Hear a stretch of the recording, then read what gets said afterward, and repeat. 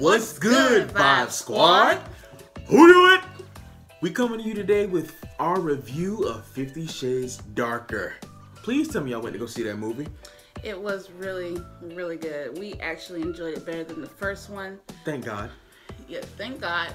I loved Anna's character a whole hell of a lot more than I did in the My first girl grew up. movie. She grew her pair. She wasn't going to take no more shit. And oh, my bad. I really just love the fact that her whole direction changed. She's not so soft-spoken anymore. I mean, she's a woman in power. Yeah. Now, she's now no longer trying to be the submissive, trying to make that work in her life. I love that. I love the fact that she's changed. I like the fact that she said, I want a relationship. And she even broke him down so much that He gave it to her. and then some. He did what he had to do. He changed as a person too. I appreciate Jamie Dornan's role that he played in this movie, because in the last movie, I'm sorry, he was stiff and kind of dry and boring, and I didn't see what the big hoopla was. I read the first book, and the character in the book, Christian Grey, will always still be better than the one that's on the screen. But Jamie Dornan's character, his acting skills, he stepped it up this movie. I guess it comes with showing more depth to the character, showing more of why he's the way he is. He makes him more relatable. Like, everybody has things in their past that shape them today. Yeah. And this, you can finally see it. So now he's a person to me and not this modern day Greek god that they tried to make him into. So I really thoroughly enjoyed that. Yeah, see, that's the male aspect of it. I like the whole male Greek god aspect of it all. And, this is more written, based on the female, persuasion. Yeah, that's because true. This is, some guys might read the book, but, women are the ones who flock to it. So I like the way they portrayed Christian Grey in the book.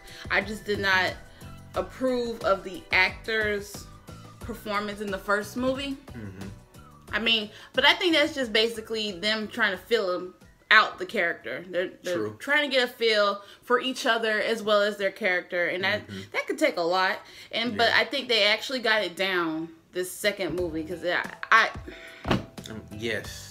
was really, really good. And if you have not seen it, please, you need to go check it out. Yeah, because we're not gonna give you any spoilers, but it really, the story gets you this time. It hooks you into it. It's more of a story, and not just, I'm dominant, I want you to be submissive.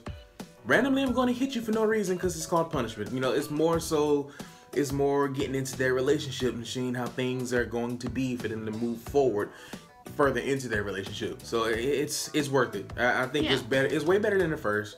So go see it. Definitely go see this movie. Support us so we can go to get that third with no problems. And hopefully they won't take the route like all these other book movies and split it into two parts for some odd reason. I think that's just a money thing. But then again, the last books that authors write for trilogies or series are usually the most in-depth, biggest, because that's their big finisher. I see why they split them apart. But I see no point in doing that the next 50 Shades. Well, as far as we know, because we still have to read the third book. True. And basically, it's for the shock factor or the anticipation of the, you want the last movie to be the last movie since it's only 3 books. Well, technically there's 4 books.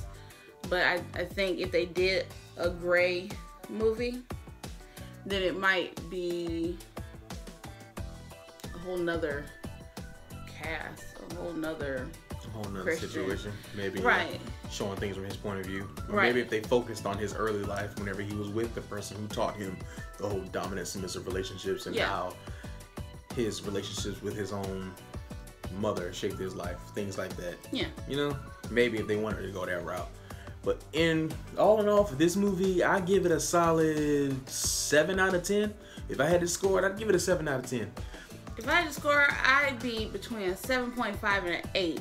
Just because that's more my genre of movie. He's more comedy action. Fantasy I'm more fiction. Drama,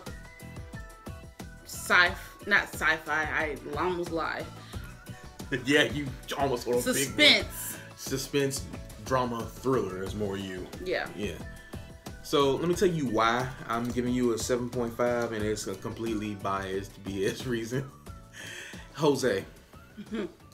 Everybody remembers Jose from the first movie or the first book. You know, a little freaky little pervert who tried to molest Anna.